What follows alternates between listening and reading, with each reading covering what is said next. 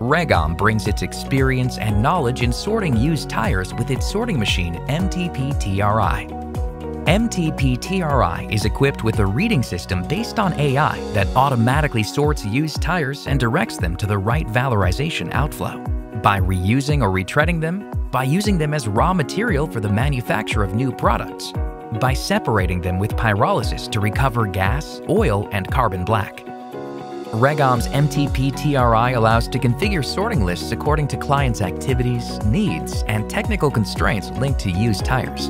Equipped with an industrial speed cadency, the machine reads and analyzes brands, profiles, dimensions, and remaining tread on tires every 3 seconds. REGOM's MTP-TRI offers 2 sorting processes according to the activity: identification and redirection, the classic sorting system. Tires enter one by one in the machine, which direct them to different outflows according to the collected information. The exit waste tires receives bad tires that are going to be incinerated to create energy. The exit material recovery receives tires that will be used to manufacture new products.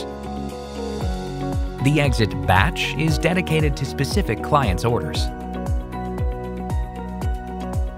The second sorting system of identification and redirection with a physical control post integrated.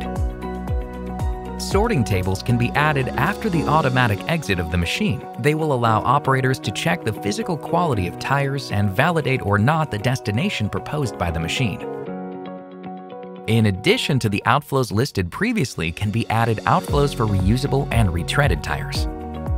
Simple to use, MTP-TRI allows to retrieve data in real time and improves the sorting quality.